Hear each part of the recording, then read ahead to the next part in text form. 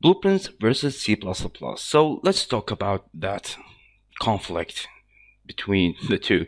Um, Blueprints is a visual scripting language. You see that inside, if you are already familiar with the engine and you have used that before, you see all these rectangle shapes. All of these rectangle shapes are blueprints. Okay, they call blueprints, and it's inside the editor. Where C++ is, as you see, it's a programming language. It's a scripting programming language. It's like Java or C Sharp. It's a C++, so it's a text-based programming language. Unlike C Sharp or Java, this language is like C and C++. It's a compiled language from top to bottom. From top to bottom. That's why you need a header file for your CPP. So before you go to the CPP, you need a header file to forward declare all your functions and pointers and variables. So because C++, it's a compiled language from top to bottom. So that's why you need to forward declare this in the header file. So after that, you include that in your CPP, that header file. So this is the reason why you need a header file. It's unlike C Sharp or Java. You can call any function from anywhere inside your main file. C++, it's not like that. You need to forward declare that. So it's a different. And plus C++, you can manage your memory, unlike Java or C Sharp. So basically it's a programming language. It's all these text. You put these text and use this arrow operator as it's indicate for this as a pointer, where dot is more like a class inside C Sharp, if you used before C Sharp for Unity. So let's go back and see blueprints. So blueprints, it's all these rectangle shapes. So the nice thing about blueprints, it's easy to prototype. It's fast, and you won't get any crashes. So for example, you go to, for example, this play anim montage. This is a node predefined. It's targeting, if I hover on that, it's targeting the character itself. And I play any anim montage from that, and it will be fine. If I didn't hook anything inside this, won't get me any error or crash. Maybe you will get some error if you don't put anything inside this drop-down list. In C++, you will get a crash because this represents a pointer inside C++. Everything inside this will represent a pointer. It's a new anim montage. If I go, for example, let me show you, for example, a spawn and emitter application. This one is also considered a class. So if I don't put anything, you won't get any crash inside a blueprint. You won't get any crashes because you get a warning messages, and maybe at compile time or at runtime. So the engine won't crash for you because he give you these warning messages after you compile, or at runtime you give you this warning messages. But in C++, the case is not like that. You need to check always to check for pointers. So in Blueprint, it's not that. Blueprint is easy to learn. In fact, it's more simple to learn. If you jump into the engine, it's very fast to learn. Epic has provided a very big topics on how to get started on Blueprint. It's very fast to learn. You have all the resources, plus you have many tutorials on YouTube, on Udemy itself, and it's easy to learn. And for prototyping, forget about prototyping in C++. It's a nightmare. All these, oh my god, it's a nightmare. Don't prototype in C++. The prototype is super fast in Blueprint. After you prototype in Blueprint, jump and convert that Blueprint prototype when you see it succeed, prototype that Blueprint immediately to C++ and you will get fine. And this is all about the blueprints. It's a high level high level game system. It's more like you can, it's more artistic friendly. You can, any artist can do and make some logic. Any beginner can come to this blueprint, come to the engine and play with this blueprint and make a complete game, complete interactive experience with the engine without knowing any single line of code. As a performance hit, yes, C++ will be always high performance hit. So it will be your performance guy. It will be your performance, high performance codes. Unlike Blueprint, it's a slower. It needs an intermediate language. It will compile then to the machine code. Unlike C++, it will compile to the machine code directly. So this blueprint has an extra layer to compile, then it will compile to the machine code. So it's more slower than C++. And there is limitation in blueprint. So you can't extend the engine code. You can't go create a complex game systems inside blueprint. Not all the classes are exposed to you as a blueprint. Where C++ you have the full source engine, you can customize your rendering engine, you can customize the physics, you can create a complex game systems, and so on and so forth. Even you can do many stuff inside C++. Unlike Blueprint, you are limited to these classes that you have been exposed to. So there's a limitation when you working on gameplay. So as a prototype, I told you it's faster in Blueprint. Forget about anything prototyping in C++. Forget that. Even if you are a professional programmer in C++ or C# and you go and open the Unreal Engine and start, okay, let me go. I am a super professional game programmer. Let me go fast into the C++. No, it's not like that. Just make a prototype inside this, like this, for example. I prototype all that and make a complete playable game, and after I succeed and I love my idea, okay, let me convert that to C++. So it's hard to prototype in C++, and it's faster. So plus this one is slower, and C++ is faster. C++ you can modify the source engine, as I told you. You can create complex tools and systems, where Blueprint, sorry, you don't have that options. And for easy to learn, if you are a programmer, if you are a C# programmer or C++ programmer or Python programmer, reading this code is easy. As long as you know the API, engine API, it's easy to read that. It's easy. If we go to, for example, to the header files, I didn't comment any of this because I was doing that so fast, but I can comment that all the functions, and I go, for example, for the CPP and read my line of codes, and it's easy to learn because as a programmer, I can read my code as long as I know the engine API. For Blueprint, it's kind of easy. It's kind of easy to read. So you need to follow some guidelines. For example, I always comment these boxes. So later on, when I convert that, probably the command will be a function call, because all these nodes can be a function call inside C++.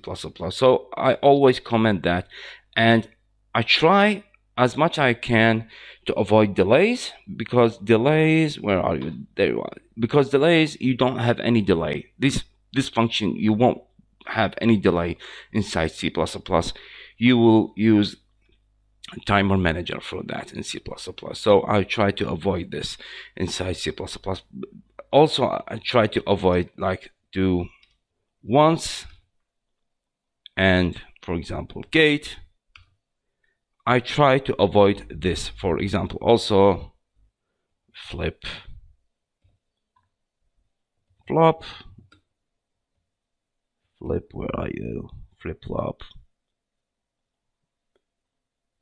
I'm pretty sure that we have one. Flip flop, there you are. Flip flop. So I try also the delay. I also try to avoid these, okay? Because there is around to do this. For example, if you do once, it will fire this once and turn that off. In C++, you don't have that. So you need to make a bool variable, do this once and disable that bool variable. I will show you. And the gate also, and the flip-flop thing is also like doing a bool variable, negating if I have a bool variable, for example, setting this on true or false, okay, and execute. And delay, as I told you, it's use the timer manager. So if I can avoid that, will be fine. If it will be fine, okay. But if you need a delay, it's a timer manager inside C++. So the reading of your code inside Blueprint, it will be, you need to follow best practices to make a nice readable blueprint. So you need to comment that blueprint's very nice, and don't make too many graphs. I hate to make, you can make many graphs. For example, I can nested many graphs and nested many function inside functions. So you need, if you are attempt to convert that later on to C++, don't do that. Just throw everything inside the graph. You can make a custom event, for example, a custom event, and this will be a function call inside C++. Okay, so if it's that your intent to make all this logic into C++, so throw everything in the graph, and later on it will be easy to understand when you convert that to C++. So reading is depends on your complex of the logic. So plus, if you know, so some UML language, unified modeling language, so you need to update your team about what are you doing. So you need to tell him about this function, for example, this function, do this function, and so on and so forth, and heavily comment that.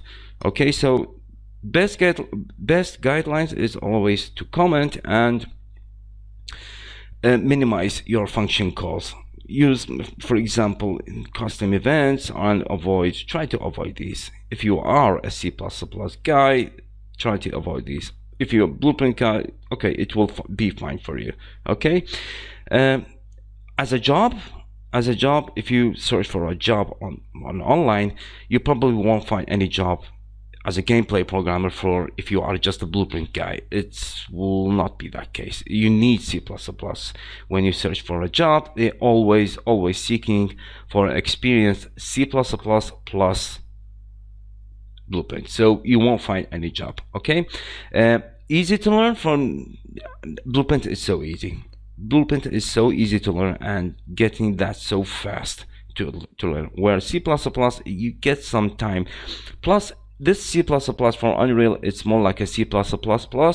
It's more easy than the normal C++.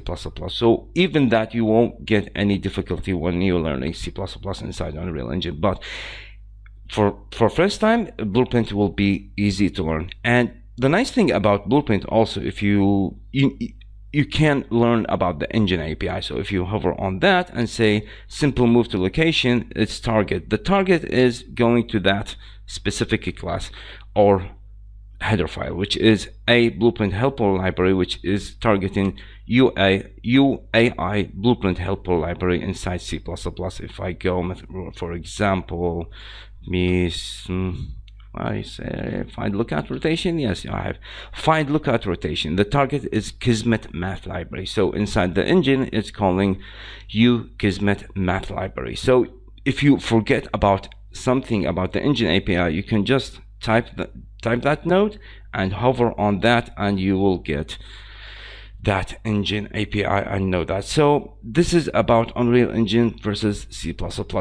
Basically, for me, I use the Blueprint for prototyping. I always use the engine prototyping inside with Blueprints, and after I succeed, I convert that Blueprint immediately to C++. This is my workflow. For your workflow, if you are Unreal, just using the blueprint, it will be fine. You can follow this course and just learn about the blueprints and skip the conversion part about C++, and you will be fine and happy, and you can successfully complete this course. So I give you an extra chapter how to convert that, and what are the best practices and my guidelines, and what are the coding style that I am using when I do this inside C++. So this is about that, and also you can integrate between the two. The integration is so easy, If this is, for example, let me go character. You can integrate between the two. You can call a function call from the blueprint itself from the C++ side. Also, you can expose functions. For example, you can expose a function call. Let me make u function. Come on, u function, and call this blueprint. You have these from the u function macro. You can say implemental event, okay, and call this void. For example, do. Just make do and just make it anything. Okay, so this will be a function call. As long as you say blueprint implemental event, you don't need any declaration. Sorry, you don't need any initialization inside the CPP. It just will be a forward declared, and you can call this inside the blueprint. You don't need it. But if the case it's not that, it's a blueprint native event. Where are you? Native event. So you have the option now to do both. You can make a declaration inside the CPP, and the implementation, you can use that in both. The underscore implementation will be in the CPP, and you can also call that implementation inside the blueprint. So they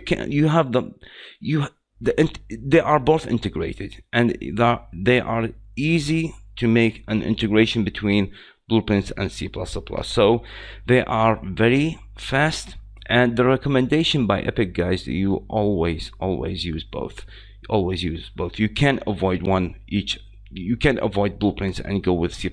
You can avoid C++ with the blueprint. So after, even if you create these C++ classes, you will be finally create a blueprint from these classes. So this is about Unreal versus C++. For me, I'm using both. For you, if you are a blueprint guy, okay, stick with the blueprint and try. If you are serious about this as a gameplay programmer in the future, you need to learn C++. It's not that hard to learn, because there's a big chance you will be finding a job in the game industry. So this is about that. So see you in the next video. If you have fun with this tutorial, I have made a Udemy course on how to make a turn-based puzzle game with Unreal Engine using blueprints and C++. The link in the description below.